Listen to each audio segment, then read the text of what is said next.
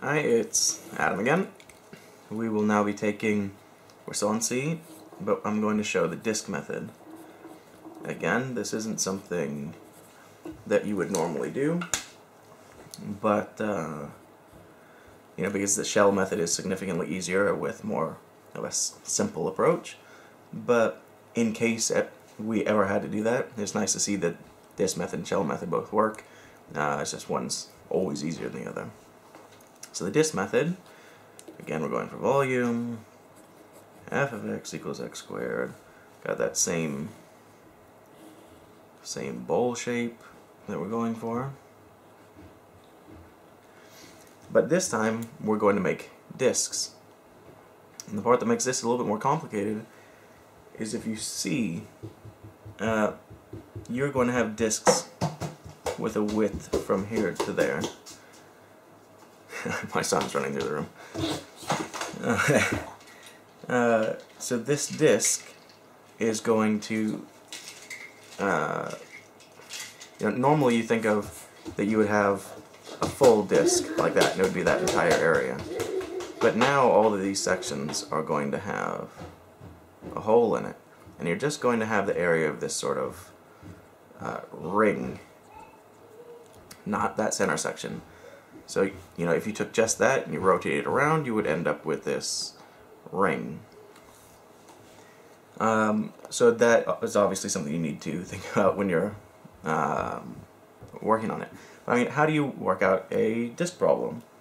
You're going for the surface area, which is pi r squared, times that the height of that disk, which is of course just h, and this change in h is just a change, but I'll just write that out. R equals h equals. H is that change in y, so that's dy.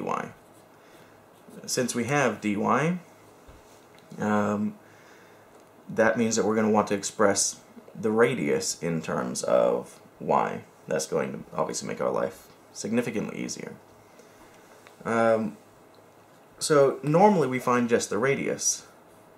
We would say that the radius is equal to whatever. But this time, it might actually be able, it might be easier to think of this right here as a unit.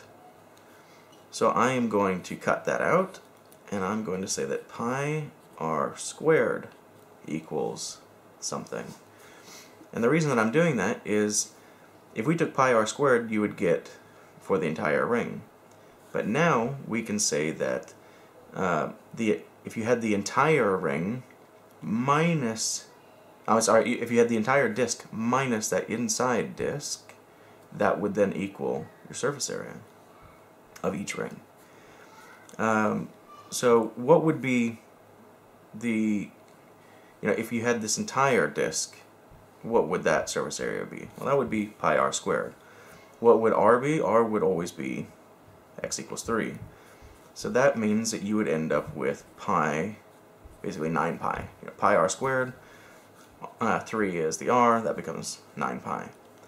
But you need to subtract this distance in there.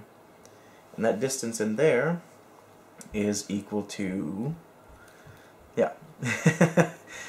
if you take the function here, and you need this inside, I'll put this here, that's the y-axis. So you need that radius here. The radius from here to there is simply the x value. And what is the x value? The x value is simply the f of y. See? And what is the f of y? I'm sorry, that's the f of y. Of course, that's the radius squared times pi. But what is the f of y? Well, the f of y, this is y equals x squared, therefore x equals square root of y. So we can put that in. We get 9 pi, that's a pi, Jesus, minus the square root of y squared, times pi. Square root of y times, or I'm sorry, to the second is, of course, just y. So now we have 9 pi minus y pi, or pi y, depending on how you want to look at it. We can simplify this out and say that it then equals pi times 9 minus y. And that is what that equals. So we can now say that pi r squared together for each ring is pi times 9 minus y. So we're not going to be finding just the radius here. You're going to just go directly to the surface area. So what does that tell us here? If you set everything together, you then get that v equals pi 9 minus y dy. And that's not so bad. It actually looks like it's fairly simple. So this is just going to be the volume. You want, again, the entire sums of all of those rings. So you're going to get pi times the integral of 9 minus y dy. Take that away. But now we need to find out, from where to where. Well, we are taking from, it's going to be this area here. We're going around the y. Remember, these are washers, or I'd say washers, rings. It'll be from the bottom to the top. Each ring is just going to work its way up.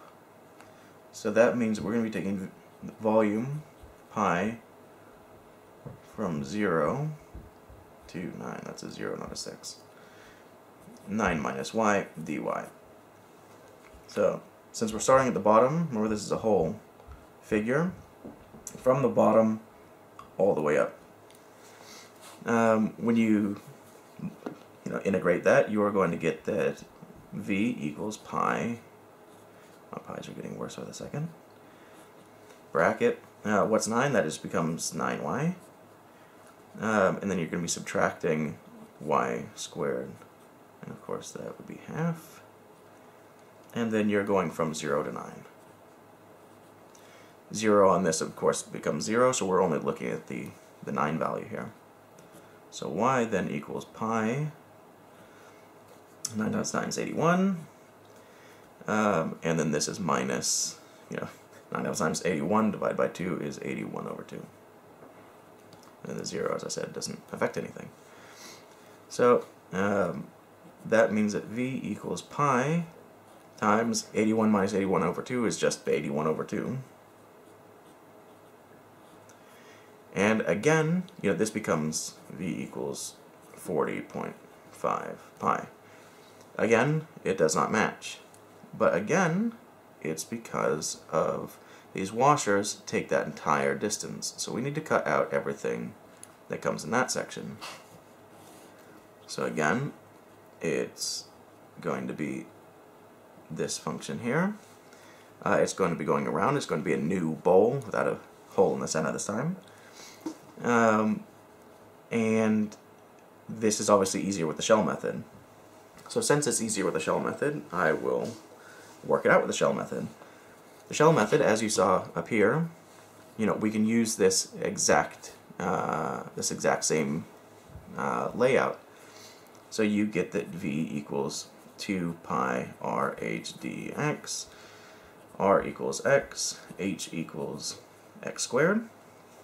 Remember, so this is the radius of each of these shells.